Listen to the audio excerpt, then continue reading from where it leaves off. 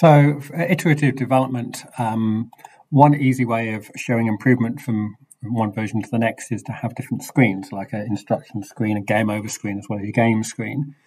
And in Python, we would typically use views to do that. Views are fairly straightforward, but there are a couple of little gotchas, and the example is a little bit confusing. So this video is to try and clarify that. So I've done a stripped down example here with an instruction view, which is red, and a game view, which is green, and a game overview, which is blue. Let's just check that works. And you can see I'm using a key press to advance from one to the next each time. So it should come up red, green, blue, and we're done. So these are our views, and the main problems that come up are to do with this stuff at the beginning. So you might be saying, oh, there's no init and there's no setup yet. That's the problem. That's something we're going to talk about in a second. Before we go there, though, let's just have a quick look at what's happening down the bottom here.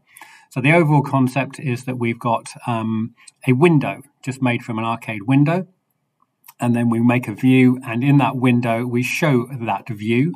And as you can see, as we progress, that window shows a different view. We make a new view for the game and we show that view here. Fairly straightforward kind of concept.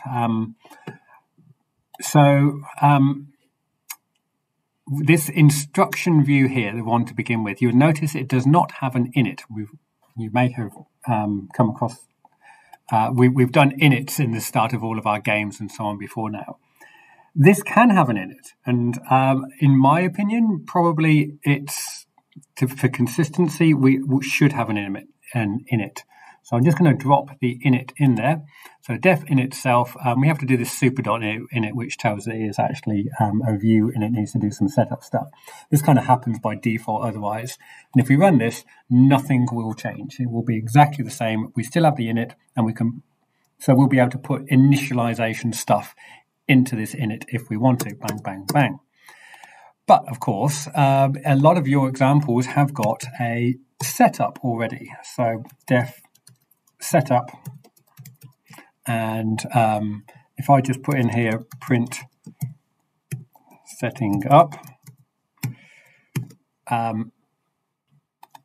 then we want, if you've already got the structure in your game where it does the init and it perhaps creates the empty sprite lists there, and then you do the setup, which is where you do all the level stuff, you might be trying to transfer that across and running this. Problem is, if I run this, we will not see setting up appear down here. It is not running setup. Okay, so that's not appeared down here. Nothing has happened because we haven't called it. This is our own thing. Okay, init is their thing. It is a Python thing. Init is always going to run. On show view is also another thing which happens at the start. I haven't talked about that yet, but these all basically do the same thing. When we start this view, these are all the three things that we could potentially have running. So on show view is pretty much always going to happen. Init is going to happen the first time when we create the view. Setup only happens if we ask it to happen. If we go and look at their examples, you'll see there's an example here. We've got init, which it does, and then it's got a setup. And that is called here. It's making the view and then setting it up as it progresses from one view to the next. That's one way to do it. Because of course we don't have anything down here which is saying called setup.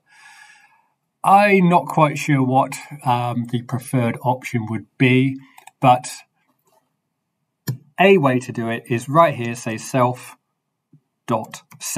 at the end of the init, or at the end of the on show view if you would prefer to have it here instead. So if we run this now, so it's going to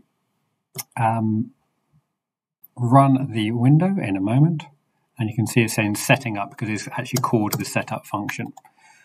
So that's probably the main issue that people have when they try to use views, is they get a little bit confused about these three functions which all run at the start. The init is kind of optional, because if you don't have it, it will kind of run anyway, but only when you make the view. The on show view is always going to happen, and the setup is something which you can choose to have happen depending on how you go about whether you call it up or not. So when you are transferring your pre-made game into here, you have to be really conscious of making sure those things get called correctly at the right time according to what you want. And the one last piece of advice I've got is whatever you do, try to be consistent. If you do it this way here, also do it this way here, also do it this way here. It just makes it easier for you to keep track of what's going on.